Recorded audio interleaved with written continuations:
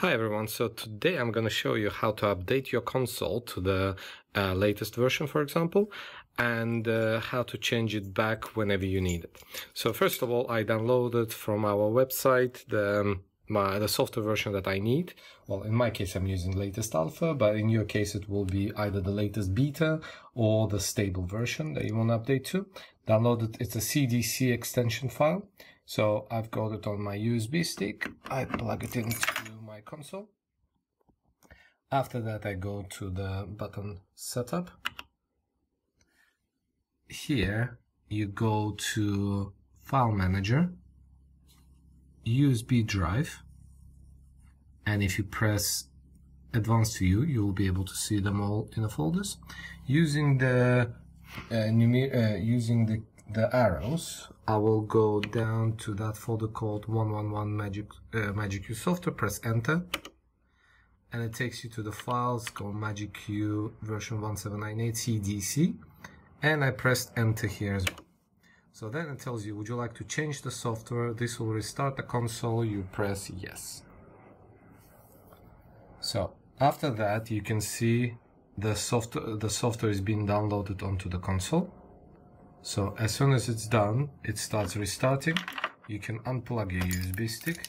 It says 1798 file is installing, finalizing installation. It starts blinking like that, and there you go. So now you have the version 1798. Well, I've got 1798. All my files, the head files, being loaded. And that way, my console is now running the latest version that is available for me. So in your case, it could be 1797 file from our downloads page.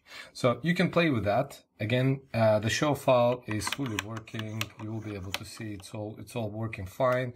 And after that, if at any point you want to downgrade the software, change it back to any other previous versions, this is how you do it. You press the setup button, then you come here and you press view system, then you press view status, and here you have an option that says change software. So if you click on that and it says quit control and change software, you press yes. That will bring you to that window where you can choose the previous version. So I can go here and says using my arrow keys, I can go to the install different version of MagicQ, press enter. Then I've got the other versions here. So I can, for example, choose 1798, the stable version, press enter. And it's installing base file again, does all thing that we've done before. And it's loaded now 1798 again, expanding my head files, and you can see your show file is still working. So what it means is, that means you can go back to the version and you can continue working from there. That is proving again that MagicQ is the only console that supports the backwards compatibility of the show files. Hope it was useful. Again, sorry for using my iPhone to record that, but I just want to show you how to do all this thing.